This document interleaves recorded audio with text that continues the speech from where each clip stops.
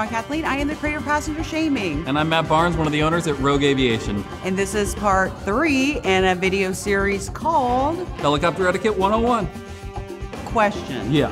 Do we have a conversation during the flight, or like how's that work? Right, it's different because in a big jet, the pilots are up in the cockpit by themselves, but here, you're right next to us. So that makes things a little bit different. And that brings us to rule number 3, which is communication is key. So how does that work? Like, can we talk? Like, because it's loud. Right, like in a big plane, you're not talking to the pilot, but in this case, you have to. So on a helicopter, everybody gets a headset. And it's amazing how often I turn around and find this happening. Belinda, is that your house right there? Hey, Belinda. Belinda. Hey, Belinda. Belinda. It's your house. Your house. Belinda. Put your headphones on. What? Headphones.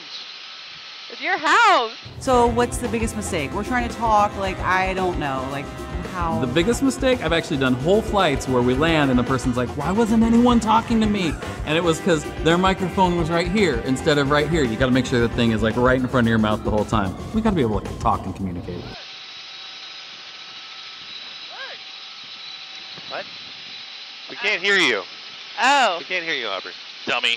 Oh, my famous uncle lives in that house. Oh, No one cares about your famous uncle. So that's important, to be able to talk, communicate, know what to do, what to expect. Okay. Yeah. I'm down with that one. Yeah. I like it. That is it for this episode. We will catch you on the next one. That's right. Be following at Rogue Aviation on Instagram for helicopter content. And Passenger Shaming on Instagram for non-helicopter gross content. Yeah, sure. Bye.